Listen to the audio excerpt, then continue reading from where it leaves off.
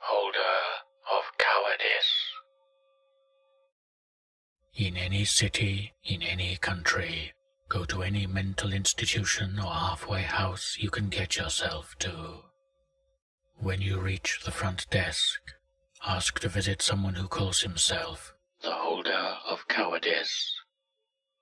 As the last syllable leaves your lips, the worker will immediately and roughly grab the collar of your shirt. Let him. Do not resist. He will shout incoherently at you while shaking you angrily. After some time of this, he will appear to calm down and let you go. He will beckon for you to walk down a staircase that was not there before. Walk down the stairs, even though they are impossibly dark. You will emerge into what appears to be a small garden. The worker will tell you to wait here, and will then go back the way he came, leaving you alone in the garden. Wait in that garden. Feel free to stroll around it all you like and make yourself comfortable. After a long while, hours perhaps, two men will appear where you are not looking. One man is tall, brawny, and handsome in a proud, heroic way, and wears a suit of knightly armor.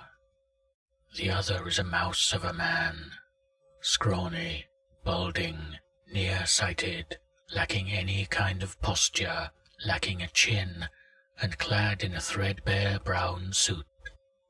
Once you have laid eyes on these two men, remain still and betray no movement as they stare at you. Eventually the knight will make a gesture that indicates you may speak.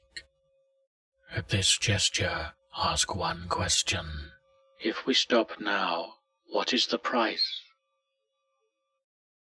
Once the question is asked, the scrawny man will suddenly tackle the knight with immense strength and proceed to rip him apart with savage ease, using just his bare hands. The knight, in spite of his heroic and powerful appearance, will be helpless against the fury of the scrawny man, who will first tear away the knight's breastplate, then rip into the knight's body, spattering everything in the garden with blood and gore. When this happens, stand still and watch the entire meaningless slaughter, no matter how horrible the knight's cries of pain and pleas for mercy. Once the knight has been thoroughly rent asunder, he was a large man, so this will take a long time. Everything, the garden, the scrawny man, and you, will be soaked red with the knight's blood. Then a young, beautiful girl, no older than 7 years old, will appear. She is the knight's daughter. The blood-drenched scrawny man will gesture to her. He wants you to kill her in the exact same manner he killed the knight.